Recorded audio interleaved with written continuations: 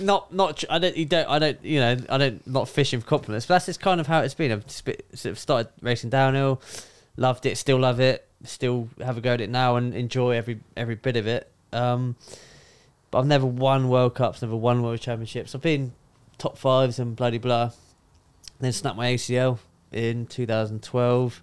Then that put me out for a year, and then I was no longer really in the top 5-10 mix every weekend. And then when I wasn't in the top 5-10 mix every weekend, I kind of lost interest, is not the word, but just sort of thought, shit, maybe I need to sort of like pick something else up, or like, so then I really can't remember how it started, why I went to a free ride event or started doing that. But me and Ollie, obviously as kids, would do dirt jumps all the time. And then, I don't know, just doing videos, and then did a few little other events. Mate, I've never thought about your ACL being like, you think of it as like a 100% turning. We were talking about last night when we were walking back from dinner about that.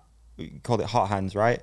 Is it hot hands? It was hot hands, right? Where you've got that momentum, and if someone takes that momentum away from you, it's hard to get back going again. Well, the year before I snapped my ACL at the first round, which was in Pietermaritzburg, South Africa.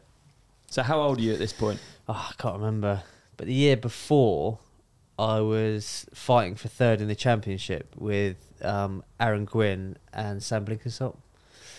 I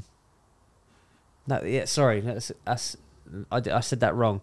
Greg Menard and Giathan were fighting for first and second. They were ahead. Right. So they were like, that was unachievable for us. But then me, Gwynny and Sam were all fighting for third place in the championship. So we were like scurrying around doing this, and then having a wicked time of it. It was rad. Like I said, those two were far out ahead. So we're fighting for third. And then I knocked myself out in Val di Sol, put me back, so I didn't get any points for that round. So then I was still fighting, but then I was still fighting for top 5 overall. And then we went to Wyndham for the first time. And I didn't really get on with the track for no reason, not an excuse. And then I didn't do very well at that, and then got 6th overall. But I still had some momentum, and I had some podiums that year, and I had some podiums before that. And then the first round the following year, it was South Africa, real worst track ever. Oh, really? Just flat and rubbish. And I knew I was coming on the back foot, but I was confident, I was fit, I was strong. And there was this drop off at the top. And I distinctly remember like looking at this big faraway landing, and I was like, I reckon I can make a second if I jump to that. Like, and a second's a huge amount, especially I'm probably going to lose a couple of seconds down there, so I might as well just make it up. Try and make one up. And I was looking at it, and I thought, sod it, feeling confident, you know, young, dumb, or whatever. Jumped it, all good. It was unreal line. You never find a line that's a second or whatever. And then did it in my qualifying, and my foot slipped off my pedal and slipped into the floor at really high speed, and obviously foot's in the ground and my legs kept moving forward and just snapped my ACL in half. Ugh. And then I was out for pretty much. Then I went back, had an arthroscopy, which is where you had it all cleaned out and removed or whatever, and then we were just waiting around to see whether I was going to get a replacement or not, or whether it was going to be a patella or a hamstring or whatever.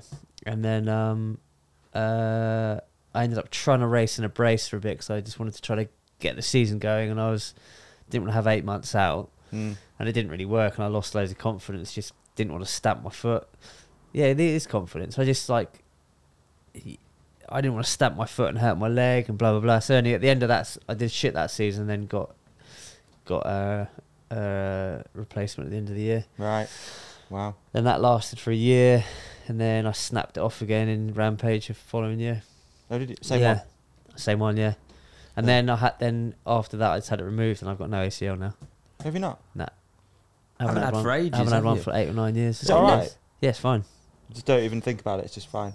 Once in every 6 months I'll stamp it or whatever, and it's absolutely fine. No way.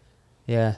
And I almost stamp it and think, oh, it's absolutely. I just think, oh, it's good. I haven't got an ACL to snap in there anyway. It doesn't matter.